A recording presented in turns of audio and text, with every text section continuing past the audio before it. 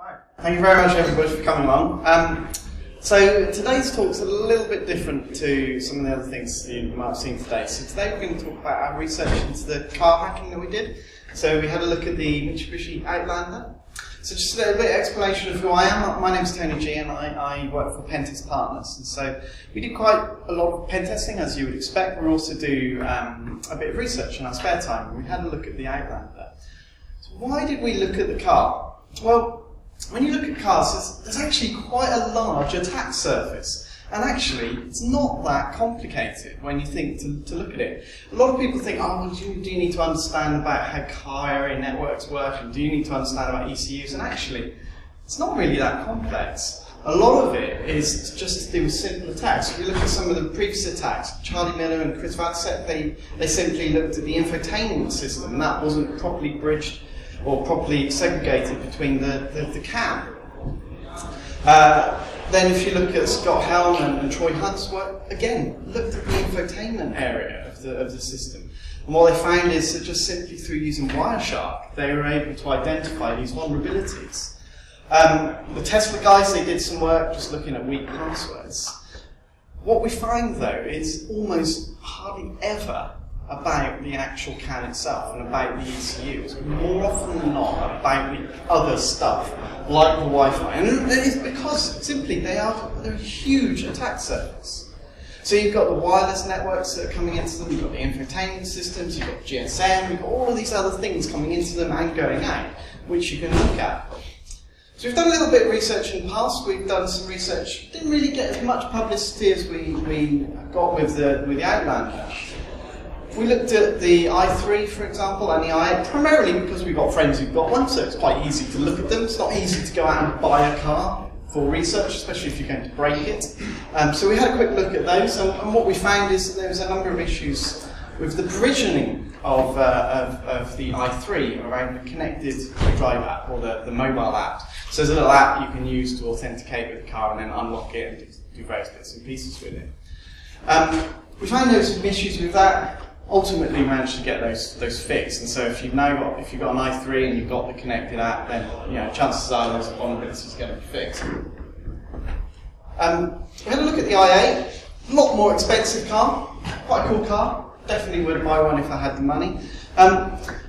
There we found that there was a number of plain text communications, just simply between the car API up to the server. So essentially the API was over HTTP. That's quite a lot harder to exploit in terms of attacking the car because it's only talking out over GSM. We were also able to enumerate the VIN from there, and if you have a quick look, so the way you set up the connected drive app, you essentially provide your first name, last name as your username. And in fact, customer services, BMW customer services, actually recommend you use that. And that's not very good, really. First name, last name, pretty easy to guess, especially if you know your mate's name. It's quite easy to guess their name and first name, last name, and that's probably going to be their username. And then you can enumerate the VIN, as I said, through the registration page. But not only that, you can then reset the password, and when you reset the password, it just goes to a simple 5-character password. So it's quite easy to enumerate user IDs and guess passwords for the connected drive app. And of course, once you set up the connected drive app, you can then gain access to the car. Scary stuff. But and that's all our previous research. We then had a quick look at the Outlander, and the Outlander does it slightly differently. The way the Outlander does it is, they've got Wi-Fi connectivity on the device. However, the wireless connectivity is not for end users to be able to use. It's not a wireless access point in the car. It doesn't talk out, VW, it doesn't talk out with client mode as Tesla does, for example. It doesn't connect to your home Wi-Fi. It is essentially a wireless access point on the car. So essentially, the car has its own wireless access point, and then you use the remote, the application on your phone to then connect to that wireless access point, which is a really bizarre way of doing it. It's also a very cheap way of doing it, which I guess is why they did it. Most people, when they set up a connected car, they're like BMW, for example. They have an API that the car talks to, and then you talk to, and then effectively you talk to BMW, BMW talks to your car. And so it's very hard to actually get direct access to the actual car, whereas with this, relatively easy to get direct access to the car because it is effectively a wireless access point. What can you do once you've got it set up? Well, you can do things like the air conditioning. You can turn on the air conditioning. So these systems have got an auxiliary heater, so you're able, and cooler, so you're able to use battery power to cool your car or warm it up so that, you know, when you get into it in the morning, it's the right temperature for you, depending on what type of year it is. You know, you can also turn on the lights, for example, and flash the headlights. So when you're in a car park trying to find your car, you're able to flash the headlights. The Wi-Fi range is not very long, so you kind of have to be near your car to turn on the lights, which is a bit pointless, but anyway, that's another story. You can do things like setting schedules for the charging. It's an electric car. The Outlander is a plug-in hybrid electric vehicle, so you know you can charge it and set schedules for that charging. So it does it in the middle of the night, so you get a little bit less bill on your electricity. You can also turn on and off the alarm, which we'll talk about in a bit.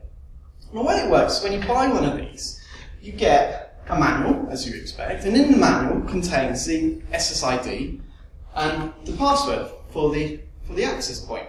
Now, bizarrely, you can change the name of the SSID, but you can't change the password, which is a really weird concept. So you can effectively make it whatever you want, but not change the password. And most people, as you can imagine, probably wouldn't bother changing the SSID. And what's the point? You know, password potentially, yeah, but why would you bother changing the SSID? So the key in terms of cracking it is relatively easy because there's a lot of commonality with them. So the SSID is always remote, and then 2 numbers, and then 4 lowercase letters. The password is always 4 lowercase letters and 6 numbers. And that's just not good enough when it comes to passwords for wireless access points. You know, it's really easy to crack that. We've got a very basic cracking wheel with just 4 graphics cards. It took us a couple of days to crack that password. You know, we've upgraded that, we've got 16 graphics card rig, we're now going to do it in about 12 hours. In reality, if we really wanted to gain access to one of these cars, we'd probably use something like AWS. It costs $1,000, we estimate, to be able to crack it.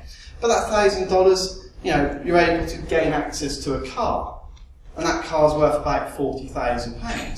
So from that respect, you know, it's quite cost effective. It's not that bad.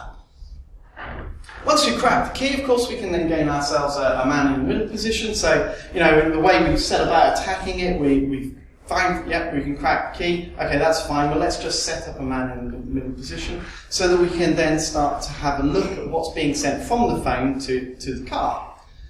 And you know, what we found is our ultimate goal was to see if we could do away with the app and see if we could ultimately crack the key and then issue the commands directly from our computer. So first thing we set to do, we've got a man in the middle position. Next thing we said is let's set up Wireshark to have a quick look at it. As I say, it's really easy when you start to attack cars. It's not complex stuff, it's just Wireshark. So let's have a quick look at what that Wireshark looks like. So I've got a capture here, if I can just find it. So I've got a really simple capture, it just uses a simple TCP. So if I just open that up and we have a quick look at it.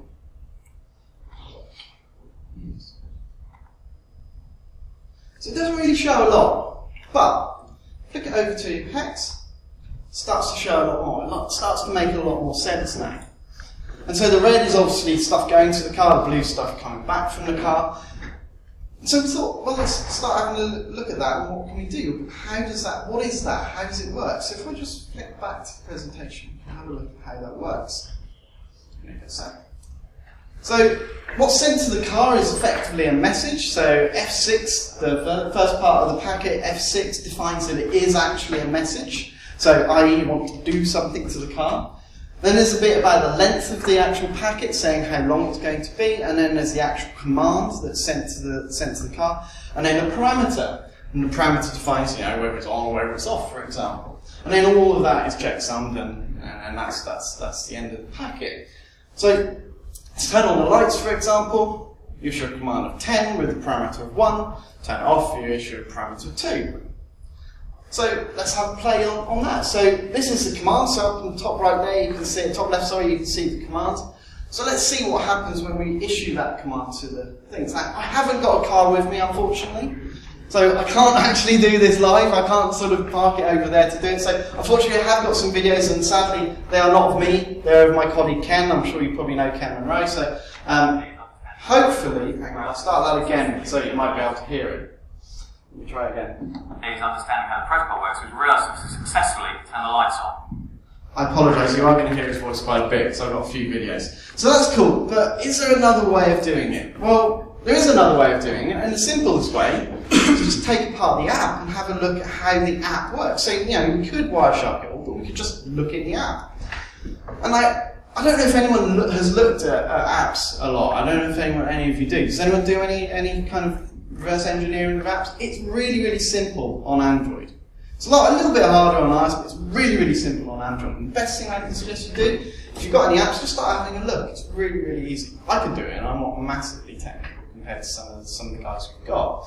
So, all you do, download the app, use ADB to then go and grab the APK from the device. As soon as you've got it, then you can use something like Dex2Jar or JDex to then start to decompile that. So let's have a quick look at what the app looks like.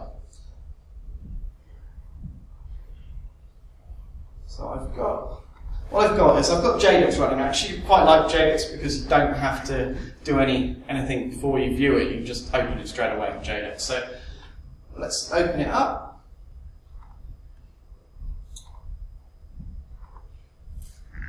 So all of the code for this particular application is all stored within the Inventic area and then within iMobile. Now there's a lot of stuff there. The bits that we're concerned about is in the base structure.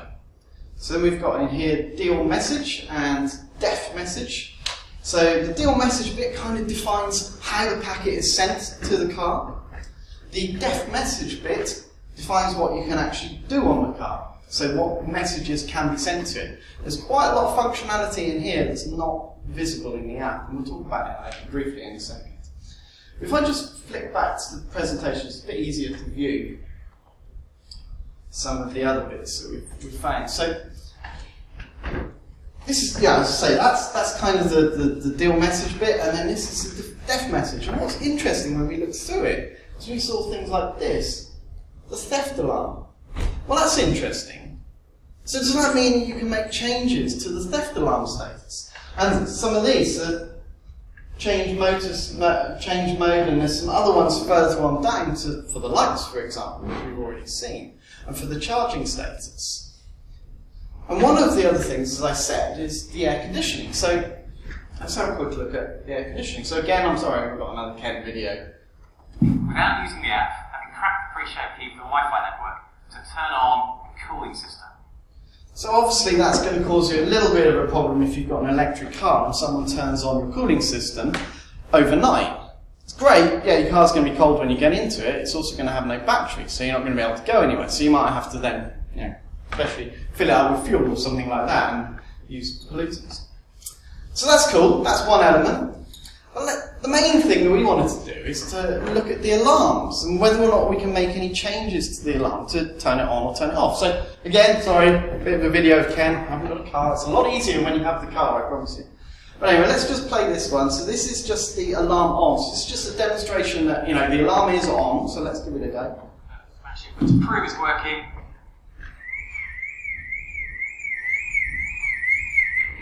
There we go. So the alarm's definitely on, right? So yeah, obviously we could smash the windows, Ken said there, to gain access to it, but that would set off the alarm and that might alert the owner.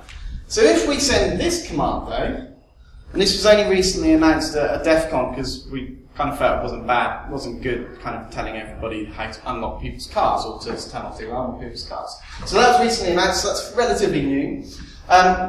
So once you send that command to the car, this happens. Not going off. Even worse. I'm now in the car.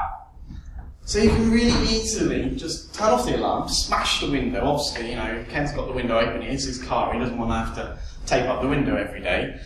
So you smash the window, you're in the car, you can unlock the door. It doesn't seem to have any deadlocks properly applied, so you can quite easily just unlock it once you smash the window.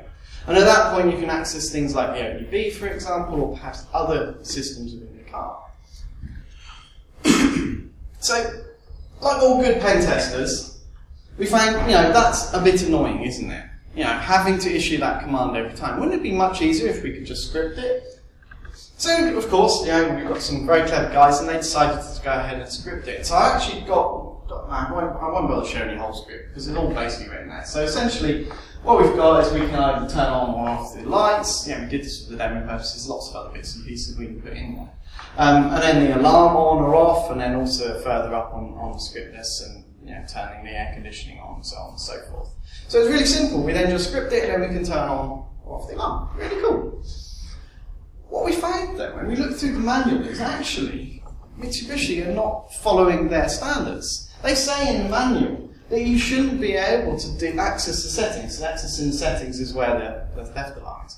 You shouldn't be able to access that unless you disable the alarm first, but yet you can, which is not ideal at all. One thing I would say though, what is really, really good about this car is actually the access point will go to sleep if you don't drive the car for more than 24 hours. But most people, I guess, probably have a car and drive it. I don't know. Most people do, but yeah. Maybe you don't. But if you don't drive it for 24 hours, the access point will turn off. The minute you turn the car back on, of course, the access point will connect. It will start back up again. And if your phone is within range of it, of course, it will connect up. So that, you know, it's kind of a bit of a fix of the issue. How you really fix it?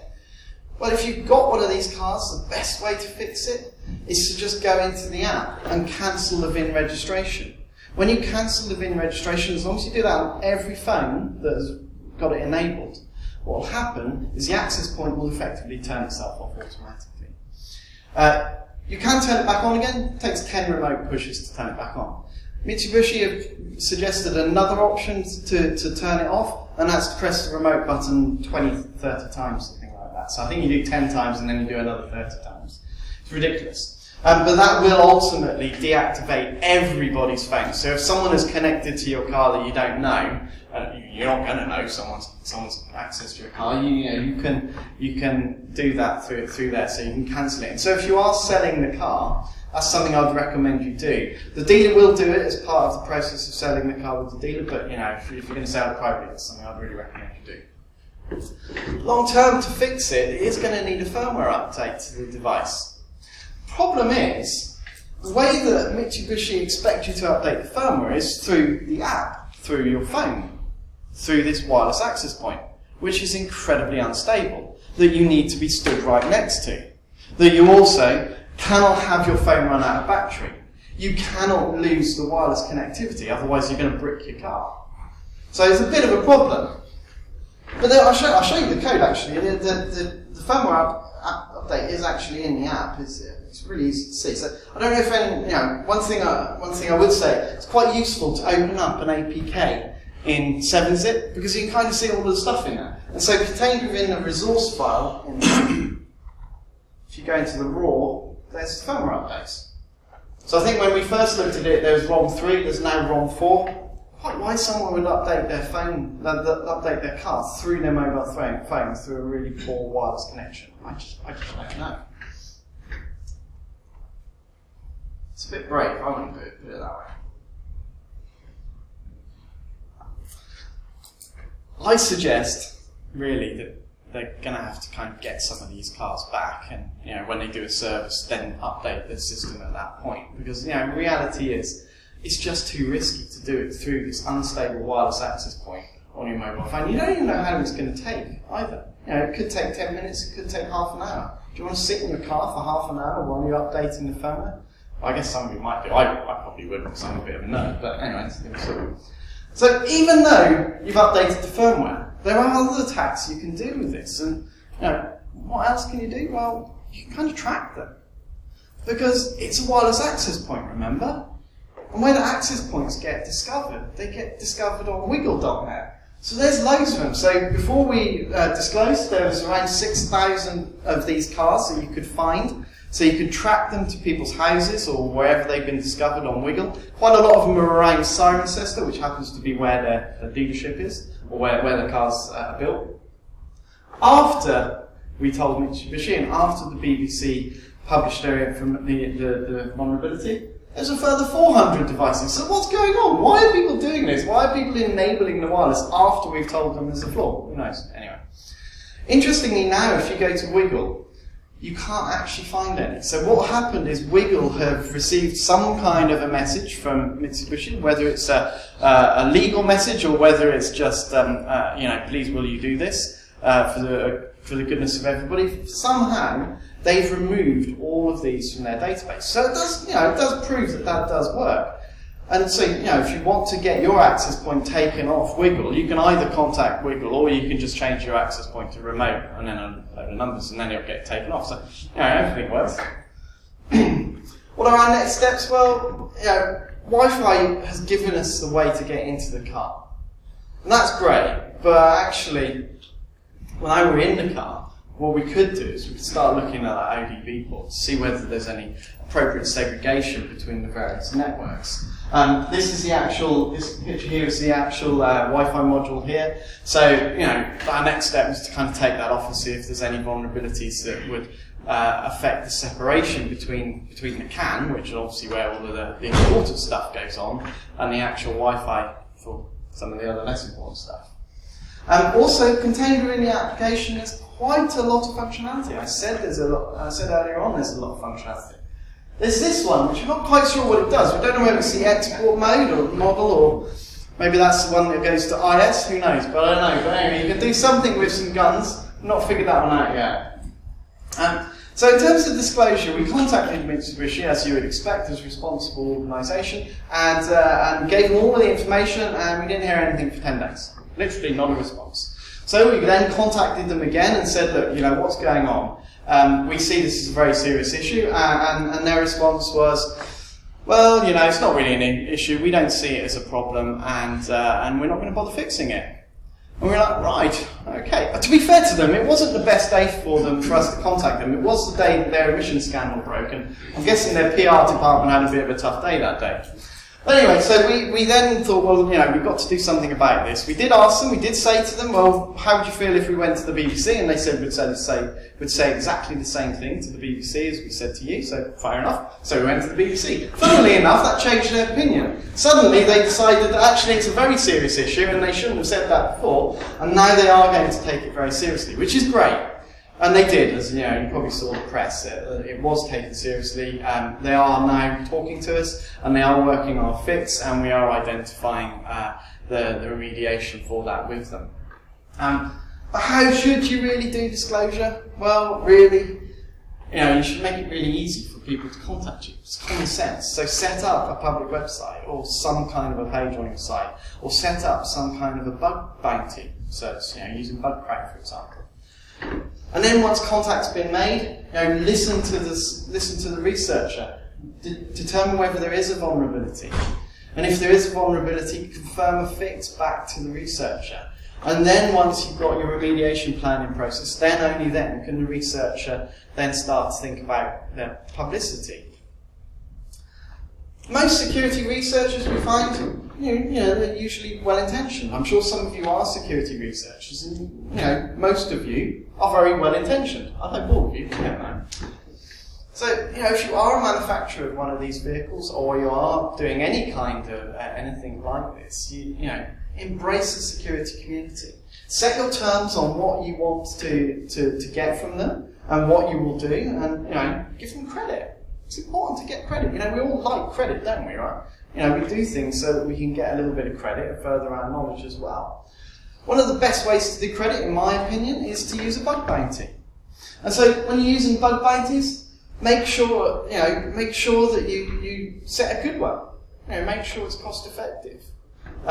Because in reality, it is a lot more cost effective than having to do a full recall on, you know, hundreds of thousands of cars.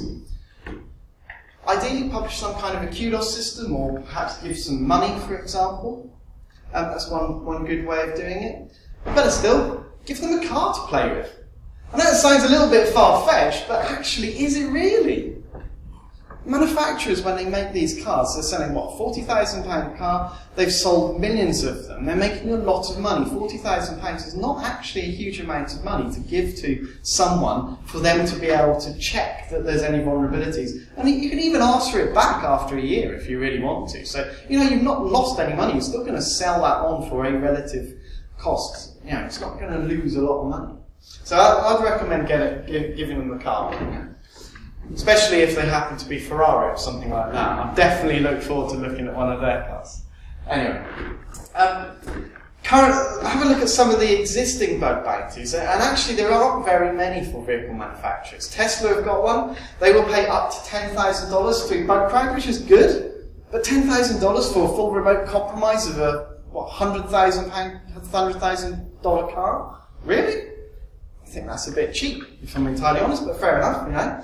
Then, if we look at Fiat Chrysler, they've got lots and lots of different cars. They'll pay up to $1,500. Really? $1,500 for a full compromise of one of their cars. This, you know, they make millions and millions and billions potentially of dollars a year selling cars. Ridiculous. GM, they just won't sue you. You don't get any money. You just won't get sued. Bonus. Ford, yes, we're taking security very seriously, and we regularly review the security, the security environment. So they're not doing anything then, and no one else does anything. There's no other bug bounties that I could find from car manufacturers, and I think that's tragic because these things are very, very important now. You know, look at cars; they've got so much stuff in them now that could be vulnerable. Some of the other attacks, in terms of cars, it doesn't have to be about stealing the car. You know, it could be about that.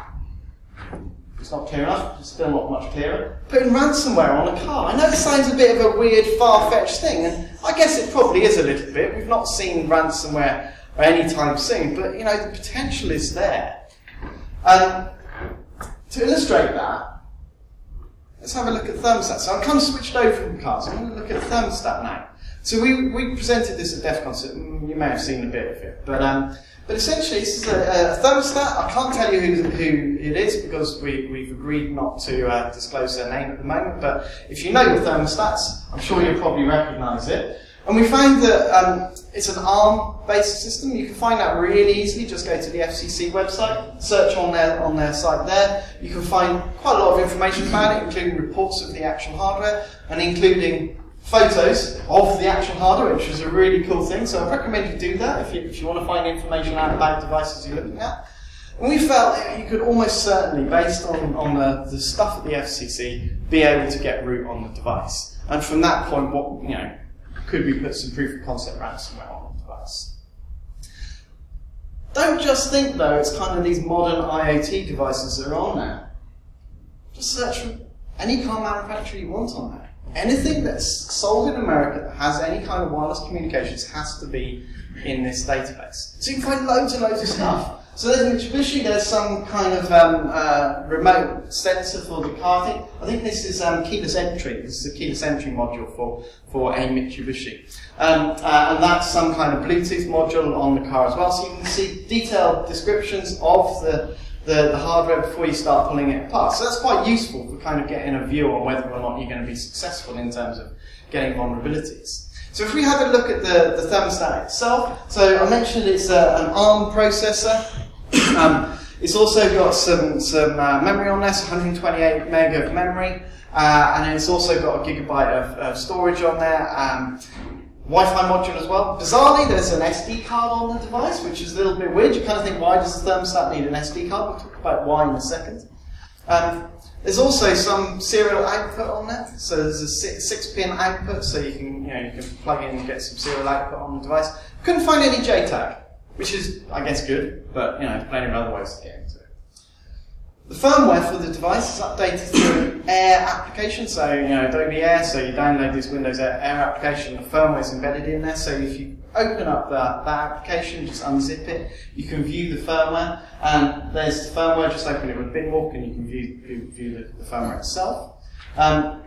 Once you do that, you can kind of virtually mount the file system, and then you can see the file system for the firmware, which is quite cool, and all of the important stuff. So once we had a look at the firmware, what we found is that actually the stuff which manages the thermostat is essentially a giant, well, I say giant, a very large JavaScript file, a single JavaScript file.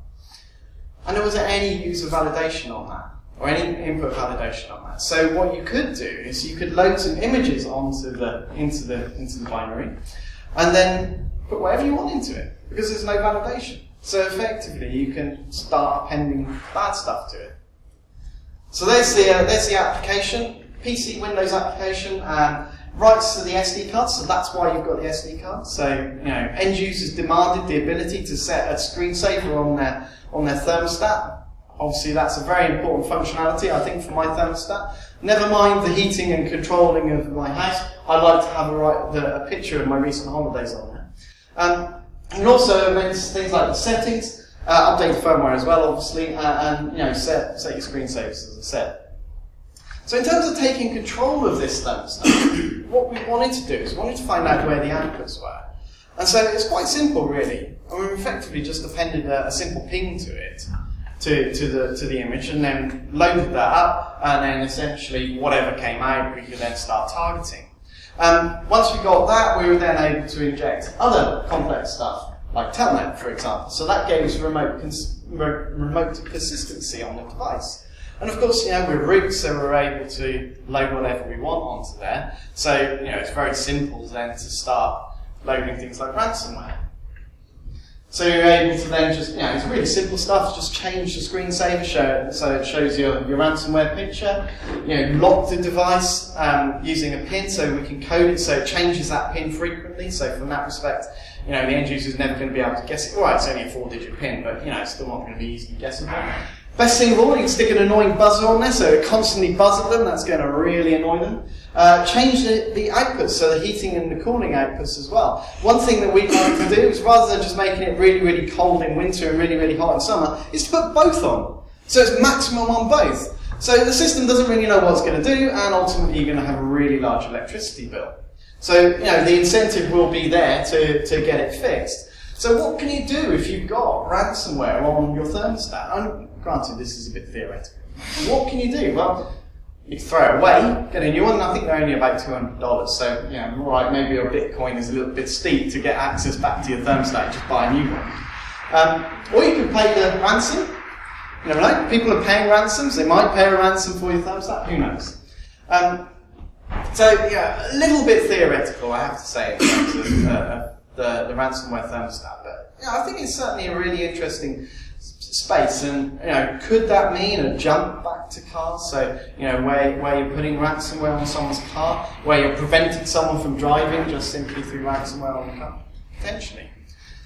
We just go back to ECU hacking. I just want to briefly touch on ECU hacking. It's not particularly something I've got a huge amount of experience with, so please don't ask me questions afterwards about it. In terms of ECUs, that's a really old ECU from HKS, so people who are familiar with car tuning will know who HKS are. And this is a really old ECU, and old ECUs were pretty simple. You know, they weren't complex devices. They had just a few microcontrollers, didn't do a huge amount of stuff. Nowadays, ECUs are much more complex because they're doing so much more stuff. So we've got things like Wi-Fi, for example, we've got internet MAC updates, firmware updates, DAB, we've got obviously all of the CAN stuff as well, and all of that other stuff, it's all in those new ECUs. However, you know, they haven't really increased the security on them. They're still the same from 25 years ago. And so attackers, you know, we've got a lot better at attacking systems in 25 years.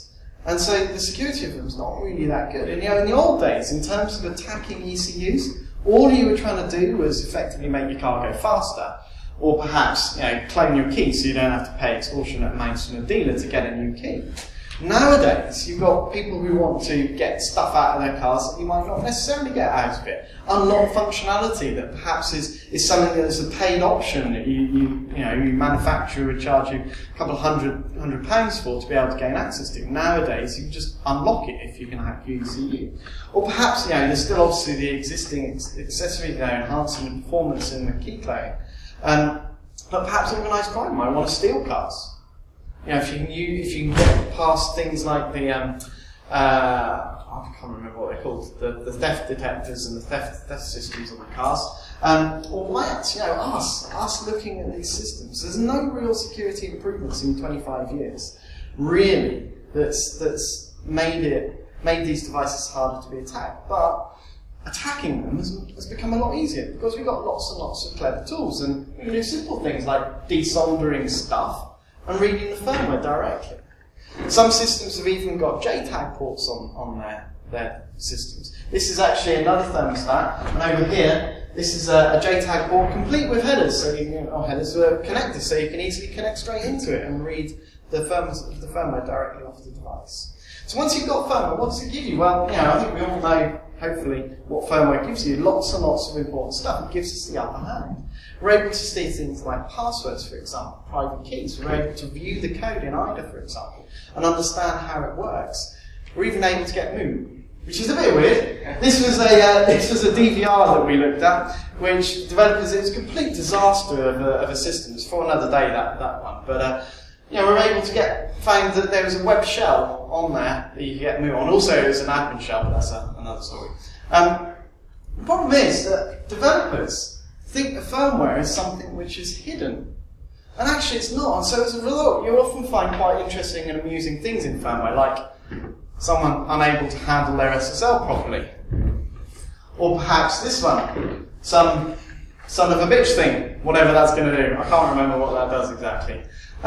So in terms of protecting against this sort of attack, it really needs simple, careful risk assessment. I would suggest it's very, very important nowadays, because of the way that researchers are looking at firmware, encrypt it and sign it and validate that at boot.